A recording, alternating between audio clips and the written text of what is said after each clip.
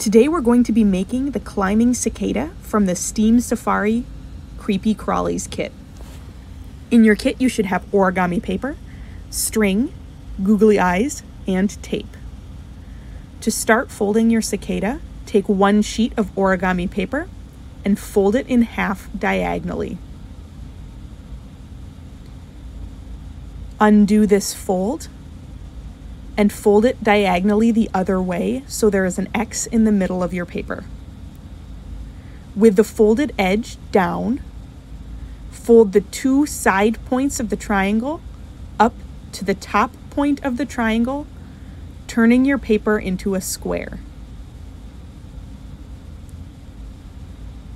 Fold these 2 points that you just folded up back down about halfway. They will form your cicada's wings.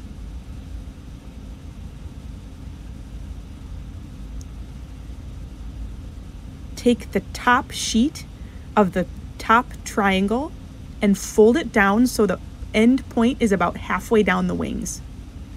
Then fold the bottom layer of the top of the triangle down so there's about 1/2 inch between that fold and the fold you made from the top layer.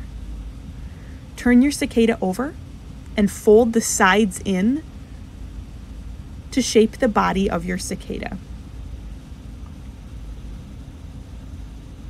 Next, you will take your string and find the middle of it.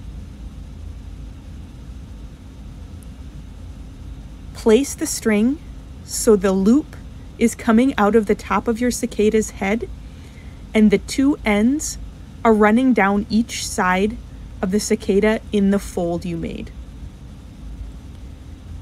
Tape the sides down carefully, making sure not to catch the string in the tape.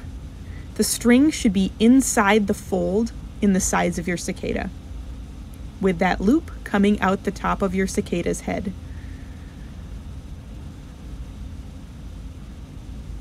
The last step is to put the googly eyes on your cicada. They are peel and stick, so they will go on just like stickers.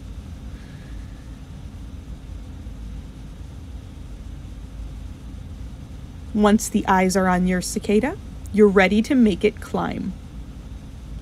To get your cicada to climb, you will take the loop coming out of the head of your cicada, hang it on a hook or on the back of a chair, or you can do what I did and tape it to a shelf.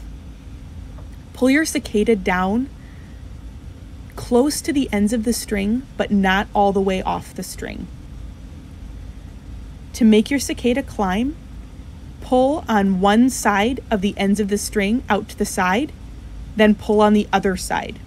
You're going to alternate which side of the string you pull on to make your cicada climb up.